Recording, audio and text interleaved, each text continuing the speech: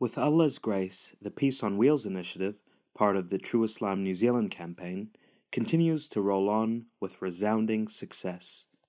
Peace on Wheels has covered more than 5,000 kilometers and hit almost 60 towns to date throughout the North Island of New Zealand.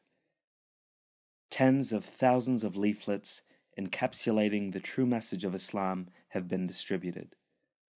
The ongoing initiative has also included several roadside stalls and library visits where members of the public are invited to talk to a Muslim, ask questions, and remove misconceptions about their understanding of our faith.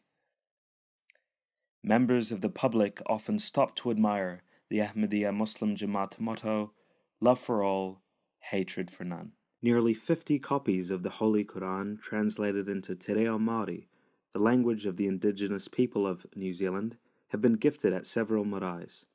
A marae is a communal or sacred place that serves religious and social purposes in Māori and Polynesian societies.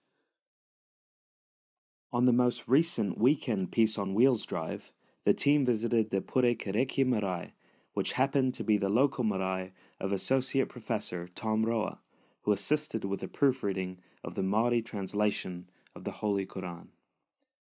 A formal Māori welcome ceremony, known as a pōwhiri, often involving speeches, singing, and a hongi, which is the traditional nose-to-nose greeting, was given to the Peace on Wheels team.